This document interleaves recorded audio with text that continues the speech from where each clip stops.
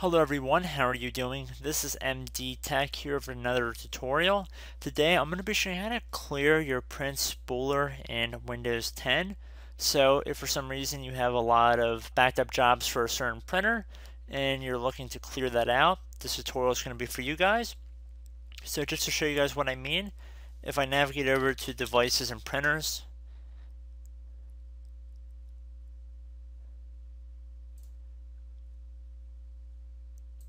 and I see that I have my Canon printer installed, and I right click on it and then I left click on see what's printing.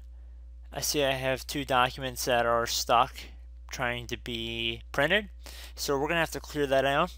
So we're gonna close out of here, and now we're gonna head underneath services. Should be listed right above desktop app, so left click on that. So just be patient, it might take a moment for the window to open up. So now on the services window, we want to head down to print spooler. Should be on the left side, so look for print spooler right here. So right click on it and then left click on stop. So the service was stopped. Now what we want to do is head over to start menu, type in hidden files and folders, and it should be listed right above the control panel where it says show hidden files and folders. Left click on this. Make sure that this circle is filled in next to show hidden files, folders, and drivers. And then left click on apply and OK. Now what we want to do is head back to the start button, left click on it.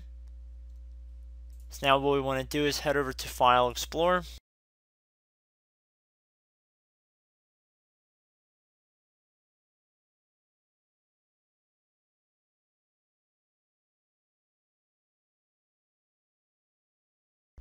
I want to left click on local disk, should be the C drive in most cases.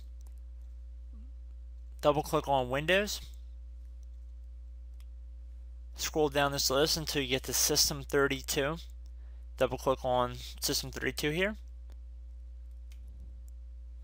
Now you want to scroll down until you get to Spool, S-P-O-O-L, right here. So double click on this file folder.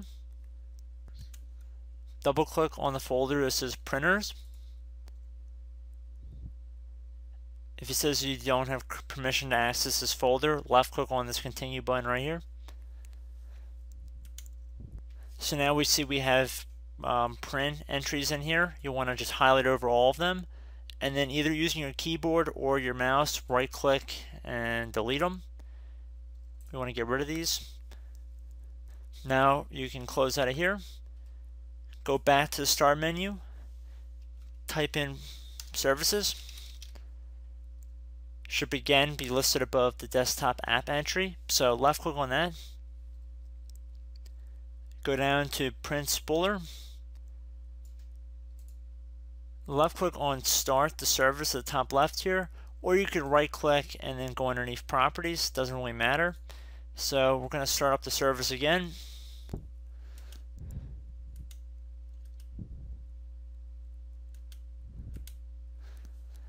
And at this point, everything should be good to go for you guys. So we just cleared the print spooler, and go ahead, try and print out some documents and see if that helps you guys out. So again, like all my tutorials, I hope this one helped you guys out, and I will catch you in the next video. Goodbye.